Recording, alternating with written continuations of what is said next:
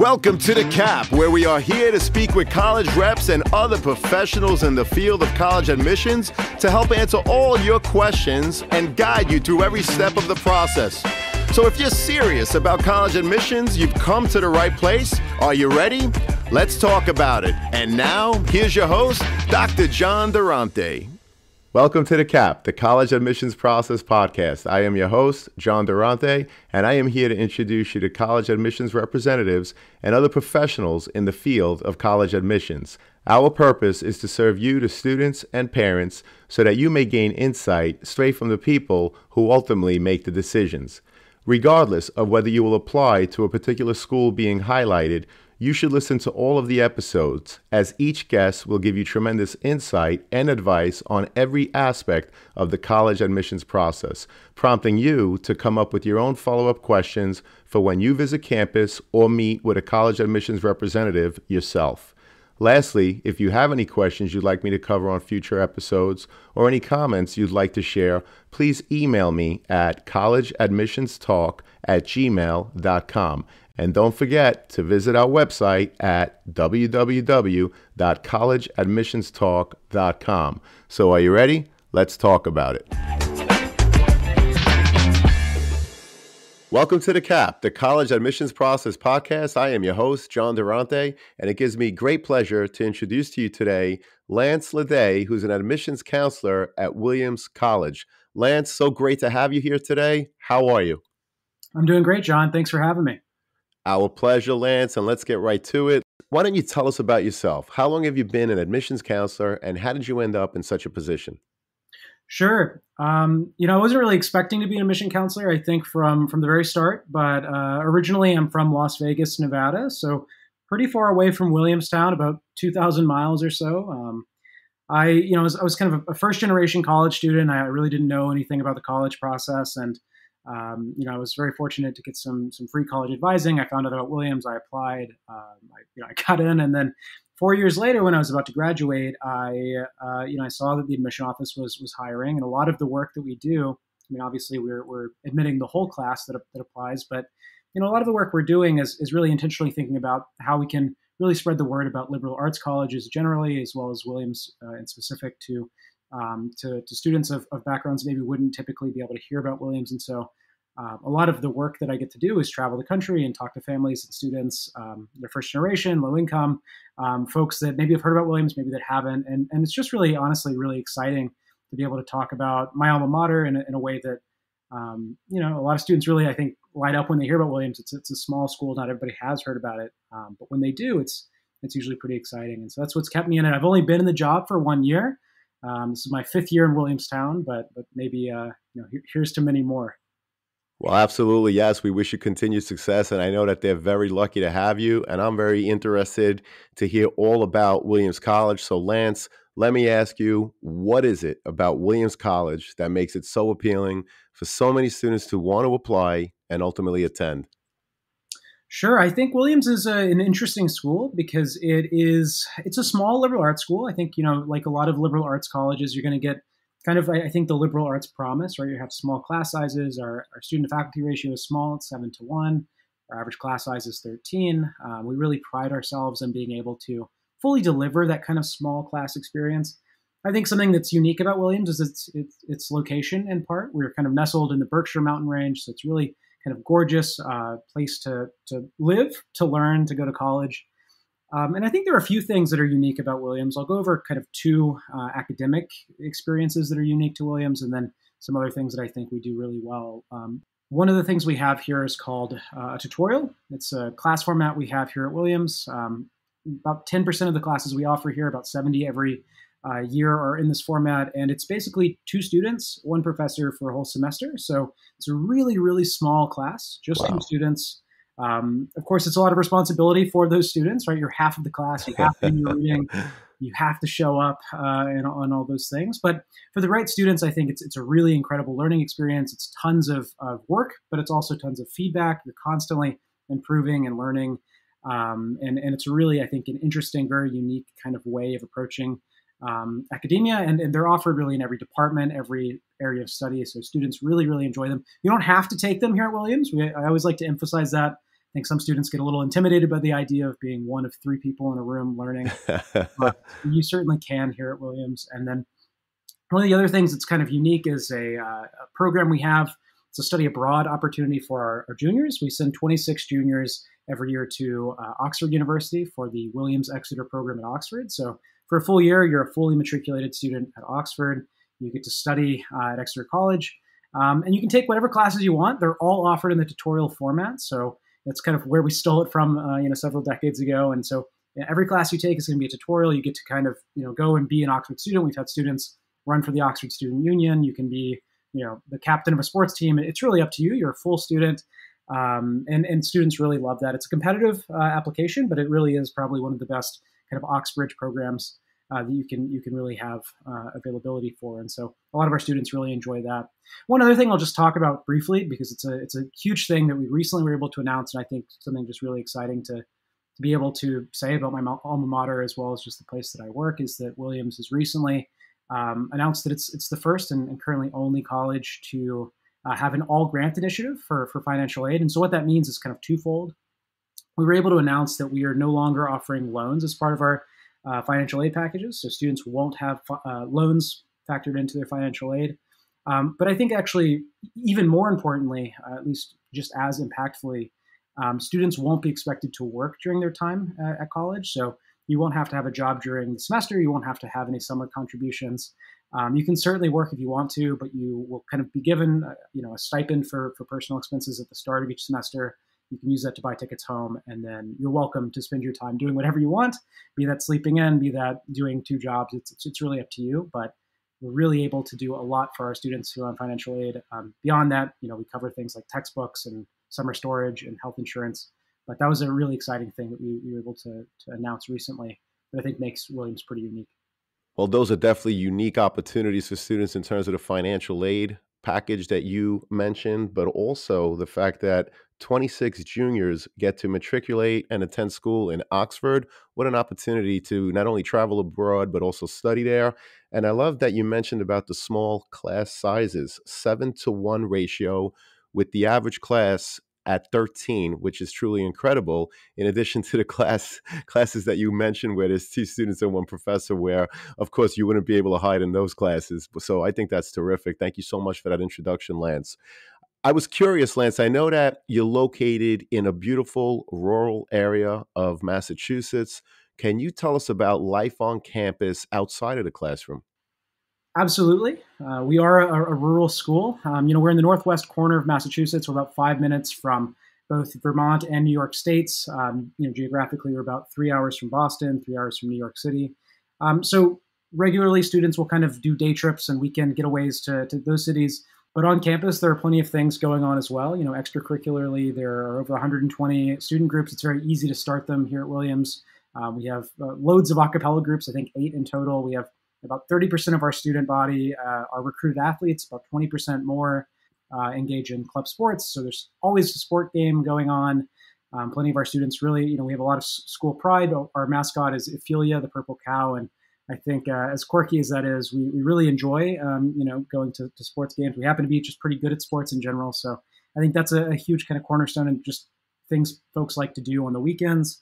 And I think outside of, of course, clubs and whatever ways students fill their time, there's tons of things going on in Williamstown throughout the year. Like I said earlier, we're in the Berkshires, and so it's really a gorgeous place to come and vacation in the fall when the fall leaves are changing. And so I feel like there's just constant streams of tourists and folks you can meet and run into in kind of our town center. During the summer, there's the Williamstown Theater Festival. Year round, there's faculty members and artists and performances and just all sorts of outside things going on, both in town and really close to us. We're kind of fortunately in this really artsy hub of the Berkshire region. We have 3 art museums within really 12 minutes of our campus. And kind of juxtaposed, we have, our nearest Starbucks is 30 minutes away, right? So it's a really artsy campus. It is a rural school, but there's always something to go to and enjoy here at Williams. Well, I've been in the area many times and it is absolutely beautiful. I used to love to visit it with my wife and my daughters when they were much smaller. But let me ask you the next question here, Lance, which is how many applications do you review a year? And can you walk us through the process of how you evaluate them? Are you in a team? Is it individual? Any insight that you could give would be greatly appreciated. Definitely.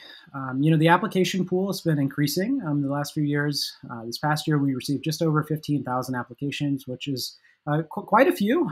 We have a fairly small team, but we certainly, in no ways allow that to diminish the amount of time and attention we put into our application review process. I myself probably reviewed 1,000 to 2,000. I think that's probably Wow. the case for each admission counselor in our office. We read for quite a while. That's why it takes so long to get your decision back. We really are intentional about reading our all of our applications and really every word of them. And the way we do it is kind of not necessarily just unique to Williams, but every school is going to be a little bit different. The way we do it at Williams is that every application that comes through the door is going to be read by two admission counselors simultaneously. So we'll get into a room, we'll get into a Zoom call, we'll read an application, we will take notes and talk, we will discuss the kind of things we're noticing as we're reading them. And with those notes, eventually after we've read really the entire applicant pool, we come together in what we call a committee, which is made up of all of the admission counselors in our office. And in committee, we review notes, we make the tough decisions. We're very fortunate to have so many applications, but of course we are unfortunate and we only have a finite amount of beds that we can fill. And so I always just like to say that we have to turn away a lot of really, really qualified students. It's not like if you don't get in, you're not a really incredible applicant. But that's our process, and then we discuss in that way in committee, we make the hard calls and we build a class. You said also, do we read regionally or are we assigned regions? And we certainly are. So I'm assigned kind of a variety of different regions.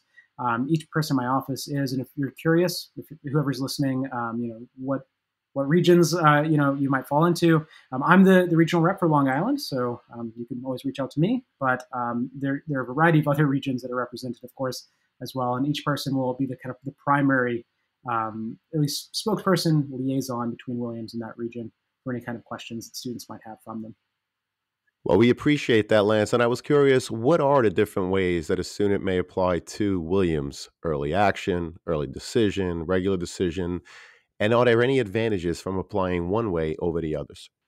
It's a great question, and it's a question that I recommend students ask at any school that they're considering applying early or just applying to in general. I think it's always good to have this information. At a really kind of high level, Williams for this coming application cycle will be accepting two forms of applications. So we'll be accepting the common application as well as the QuestBridge application. So students can apply with either. We have no preference. And we do have two decision rounds. So we have a regular decision round, like most schools do. The deadline there is going to be early January. And then we also have an early decision round, which is a binding early round that students can apply to. If they get in, they're committed to coming to Williams. And really the kind of the benefit there is you get to find out earlier, you get to submit your application earlier, and you really just get to be done earlier, which I think can't really be understated in a process as stressful as the college admission process. A question I would always recommend asking a school you're considering applying early to is whether or not you have a benefit conferred to you by way of applying early. And at Williams, we do not give explicit benefit to early applicants. And that's really important because sometimes students are going to ask, and I do get these types of questions, should I apply early or should I apply regular? And usually, I mean, unless there's a really strong urge, if you think your application is completely finished, there's no benefit in waiting a little bit longer, sure, you're welcome to apply early. It's always awesome, I think, to see students that are excited to come to Williams. They know Williams is their top choice.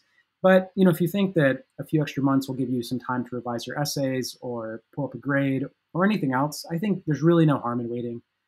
You're not going to get a better chance early, and it really is up to you. But it is a big decision, I think, applying in a binding way to a college, and just use your kind of your responsible judgment in that way.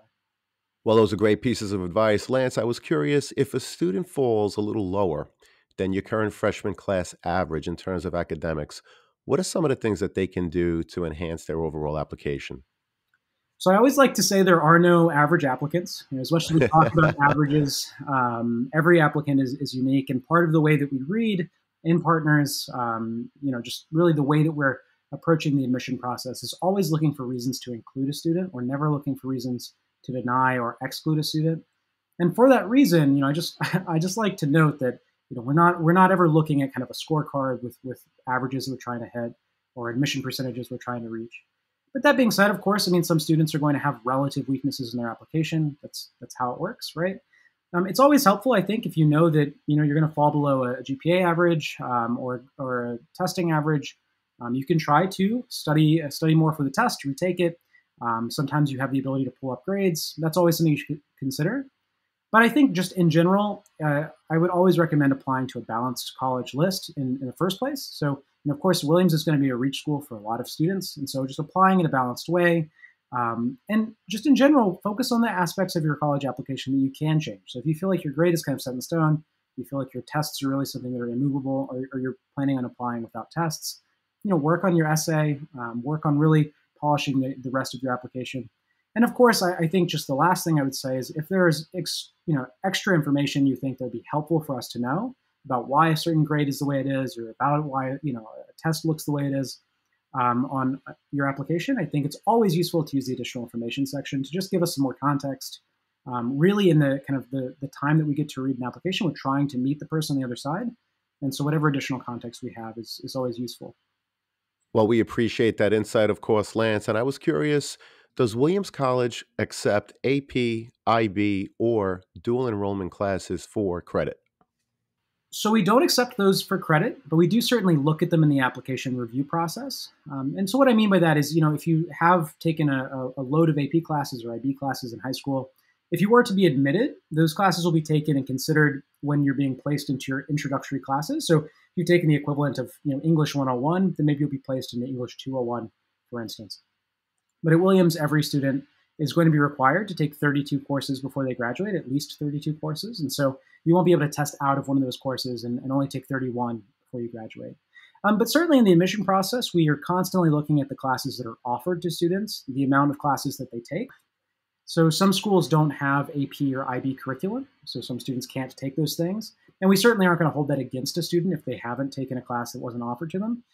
But within whatever context that we have, it's always helpful to know that a student is challenging themselves, taking the most rigorous classes, and then hopefully doing well in them. And so we'll certainly consider things like IB and AP, honors classes, or whatever kind of advanced level courses a school may offer. But I always just like to underscore the fact that if your school doesn't offer any kind of advanced courses, you're not at a disadvantage. We're going to recognize that from your application, and we'll calibrate that to the context that we were able to glean. Well, we appreciate that explanation. And I was also curious, Lance, do you use the student's high school GPA as indicated on their transcript, or do you recalculate using your own metrics? If so, could you just give us any insight on that, please? So when we're looking at a student's transcript, we are always going to be looking at just their GPA. We're not going to recalculate it behind the scenes. And this is going to vary school to school, of course. But at Williams, we really just use whatever is given to us from the school, from the transcript. And again, like I said earlier, we're always going to be looking at the context of that school. And so sometimes a student might have a GPA out of 12, sometimes out of 100, sometimes out of 4. Sometimes there are weighted GPAs, unweighted GPAs. It's really going to depend on the school. It's going to depend on what classes were offered, what was taken, and just how well a student did in those courses. And so we're always going to try and gain the most context we can in those cases, but we're never going to recalculate them. Really, we're just going to kind of try and get a sense of, with whatever opportunities were given, how well did you do? How well did you use those opportunities?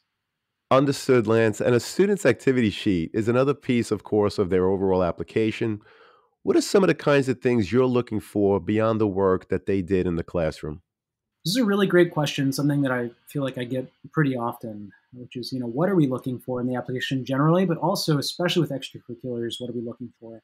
Just today, actually, I had a student who asked, are we looking for well-rounded students? Are we looking for students with a spike, I guess is what some folks call it? And the answer really is that we're just looking that students are spending their time outside the classroom in ways that are interesting to them, in ways that are engaging, productive. And, in some ways, I think there are areas we like to see students spend time. We like to see that students are academically engaged and, of course, intellectually curious. But that isn't to say that all of your extracurriculars need to be academic in nature. Indeed, none of them have to be at all. Really, what we're looking for is that students are just spending their time on something. And so, of course, there are some students who have seemingly unlimited time. They are president of every club.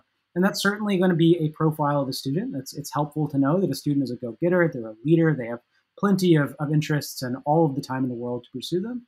On the other hand, sometimes students are only interested in one thing, be that a sport, be that the newspaper at their school, maybe it's speech and debate, and that's also totally fine. Some students, I guess, would call the first well-rounded and the latter a spiky student. What we look at is just two students, right? And we try to get a sense of, with the totality of the application in a holistic manner, what is that student interested in? What are their themes? Why are they wanting to go to college? And how does their extracurricular time commitment kind of go into that story? The one thing I will note, which is, I think when students think about extracurriculars, they often think about clubs, they think about sports teams, they think about, orchestra or choir, and all of these things are certainly extracurricular. But I would hesitate to say that those are the only extracurriculars that exist. There are obviously a host of other ways you can spend your time outside of the classroom. Work is an extracurricular, right? Family responsibilities is an extracurricular. And I encourage students to list those as well. It's just always helpful to know what students are spending their time doing. It's never going to be a penalty for students if they, can't be on the newspaper or on the track team because they have to work. That's just another thing that is helpful to know. And if students ever feel like they can't get all the information across that they need in the extracurricular section, either the QuestBridge application or the Common App, I really encourage them to use the additional information section to provide that context to us. Well, that's great advice. We really appreciate that. And of course, the college essay is another piece of the application. Lance, what are some examples of college essays that really stuck with you? In other words, when you read it, you thought, this student really needs to attend Williams College. It's also a really great question. I think there's a lot of anxiety around the college essay and just kind of what to say, what not to say, how to do it well. I think if you Google, college essays that work, there are thousands of quote unquote essays that worked for students. And I hesitate to speak too much into that narrative that there are essays that work or topics that work. But I can give some general good advice that I recommend students internalize and consider when they're writing their essay. The first one I would just say is that there really are no dull topics. There's only dull treatments. And so, some of the best essays that I've read have been about things that, I can't even remember the topic. They're things that have fleeting interest for probably even the person writing them. And I think that's important because I think sometimes students will sit down and they will say, I have nothing to write. I have nothing to say. And I think that when you say that, you're kind of putting yourself in my shoes, right? The admission counselor, like I have nothing to say that is interesting to another person. And I think that's the wrong way to take it because you really don't know who's going to be reading the essay. And if you're, trying to appeal an admission counselor, maybe it'll appeal to one, but not to the other. And so I think it's kind of a fraught exercise. So I really just recommend writing something that is true to you in an authentic voice, in a tone that you know how to use. Don't try to be funny. If you're not a funny writer, don't try to be serious if you are, a naturally jovial person. And in the end, really just focus on something that you want to say, some story you want to get out. It doesn't have to be how you save the world. It can be about, your love for a certain type of sandwich, about, your love for saltine crackers. You can really find some of the most bizarre essay topics. And the ones that quote unquote work, rarely it's because the topic is revolutionary. It's very often because the treatment is unique and authentic. And those are the ones that are going to stick with me the most. And those are certainly the ones that have stuck with me to this point. Lance, do you have examples of a college essay that stuck with you, but for the wrong reasons? In other words, an essay that didn't add much to the student's overall application? Definitely. I think again, in a similarly dodging kind of way, I do want to just say some general things, general tropes that I noticed that certainly stick with me. And I've polled my colleagues and they agree. So I think this is hopefully helpful. But it is very easy to tell when a student is using a thesaurus when they're writing their essay. I think, very often, again, there's this kind of assumption that if they sound smart, if students sound smart, if they can really play up this, intellectual academic vibe, that'll help them in the college process. And I really, really hesitate to recommend that for students because very often, if you're writing in a tone of voice you don't know how to use or, just a way of writing that you usually don't employ, it's not going to end very well. So, don't use big words you don't understand. Really, truly just write the way you know how to do. That's going to be the most authentic voice. It's going to be the one that flows the most easily. And it's going to be, at the end of the day, a more pleasurable experience to read that essay for us, for yourself, for your friends and family who are going to proofread it. So definitely put away the thesaurus while you're writing that essay. The only other thing I will say is, It's really helpful when the essay that you're writing is about you. So sometimes I read essays that are about role models or heroes in your life. It might be a grandmother, it might be a father, it might be a teacher or a priest or a pastor, whatever. I mean, there's any number of heroes or role models.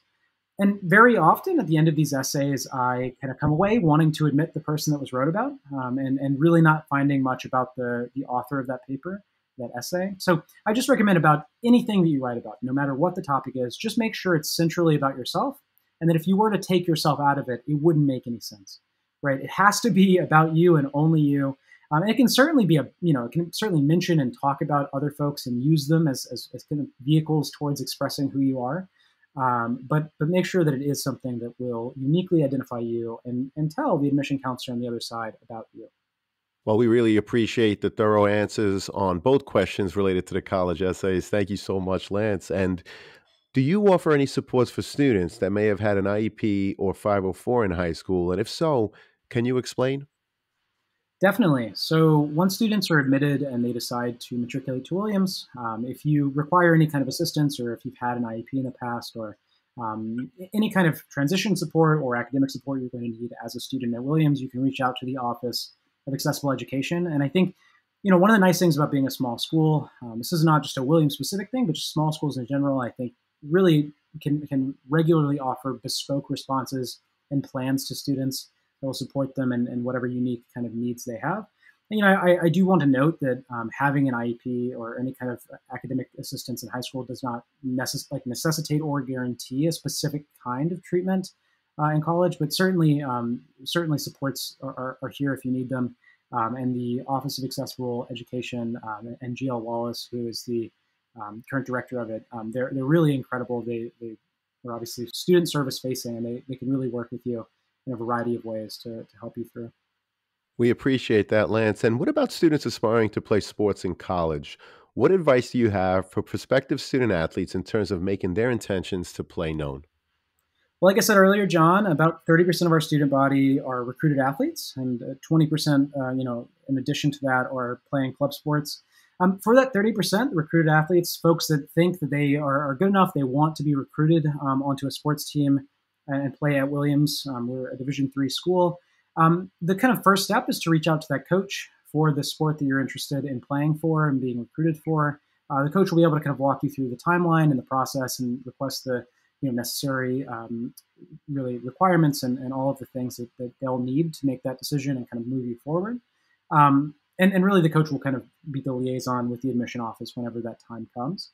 I will also say, though, we have plenty of students who apply to Williams and are not recruited, but they're interested in potentially playing sports in college, potentially even as a varsity Division III athlete, but just choose to apply without being recruited to a specific team. That's totally fine as well. Of course, we will consider your athletic commitment as part of your extracurricular engagement, and that'll certainly help you in the same way that any kind of extracurricular engagement does. And then if you are admitted, you're more than welcome to, for most sports teams here at Williams, to try out and to walk on. And of course, if you're not interested in having that big of a time commitment, there are certainly plenty of club sports you can try out for and join just the same. So there's plenty of opportunities to stay athletic and to play sports and to really enjoy your time here at Williams. Well, again, Lance, we appreciate the comprehensive response. And in conclusion, what are the top three pieces of advice you would give a student and their parents who are getting ready for the college admissions process? It's a hard question because it's very open-ended, but I think it's a good question because there is a lot of advice out there, and hopefully I can highlight some advice that I at least wish I had known kind of going into this, and just hopefully some advice that's at least time-tested for a little bit. I think the first thing is do not underestimate fit in the college process. I recommend all students out there apply to a balanced college list, and what I mean by that is, of course, there are schools that you are pretty reasonably think you can get into. You think that your test scores, your GPA, all of these are kind of well above the average or the medians. These are maybe your safety schools. Then, of course, there are schools you're like right at the medians or right at the averages. These are your kind of match schools. And of course, there's some schools out there that are just reaches for everyone. They're hard to get in. They're very selective. I recommend applying to a few of each type of those schools. But I think that you should only apply to a school if it's a good fit for you. So that could be a variety of different kinds of metrics, but it could be an important academic fit. If you want to be a veterinarian and it doesn't have a veterinarian program, maybe don't go to that school, or figure out what kind of path there would be at that school to do what you were interested in doing. Is it a good social fit? Does it have the clubs you want? Is it going to support you, socially? Is it going to give you the kind of transition support you need? All of these questions are super important, and I think they're non-negotiable. Right? A lot of the conversation is, what is the admission counselor looking for in an applicant? I think actually an equal part of the conversation should be, what is an applicant looking for in a college? And I think actually applicants, because there are so many incredible schools out there, can hold us to an even higher standard. And you really shouldn't be applying to a school you aren't thrilled to go to and sure that you're going to be able to thrive at. And so that's kind of my first piece of advice. My second one would be to kind of on the topic of the college essay. Really just, if you're having trouble coming up with topics or coming up with treatments of those topics, I would really suggest just journaling. Write down, one or two sentence summaries of your day, of the activities you do, of things you notice. And this is actually going to be a really great way to just kind of find general trends in your life, things that you notice, things that you do every day. And really, those can be the seeds that really create, I think, genuinely great college essays, because they're authentic. They're things you do. They're things that are clearly important to you, that you do them very regularly. And I think very often it's really when you sit down in one day and you try to write a whole essay, you really haven't kind of spent some time brainstorming and thinking about that, it really becomes quite challenging. And my third piece of advice is, frankly, to just reach out to us. I hope that at the very least, these kinds of podcasts that you're doing, and I really think they're truly awesome. I hope you keep being able to do them. Thank you. I hope that they dispel this idea that admission counselors or admission officers are scary. At least I'm not. And I think there are a lot of questions out there that I remember having as a student, that I know parents and students have. And we can answer them. And we aren't tallying behind the scene every time somebody's reaching out, and we're not tracking grammar and denying student. It's really just, you can reach out, you can ask a question, we're going to give you an answer, send you hopefully into the right direction. And places like Williams, no one school is perfect for everyone. And I think that reaching out is a great way to figure out which schools are. Well, those are tremendous pieces of advice, Lance. I really appreciate your time today, and I'm so happy because I know this is helping so many students and their parents. We really appreciate your insight and having you. Thank you so much, Lance.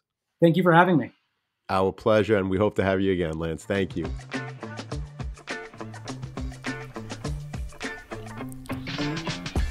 Thank you for joining us on this episode of the CAP, the College Admissions Process Podcast. We hope you enjoyed the show.